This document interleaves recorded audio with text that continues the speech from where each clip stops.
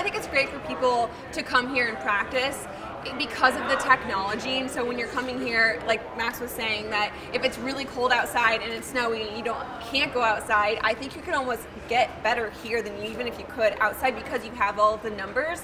And so I really struggle with my swing plane. And so if I know if I'm coming a little too far under it, a little too far over it, I can see it exactly right there on the numbers.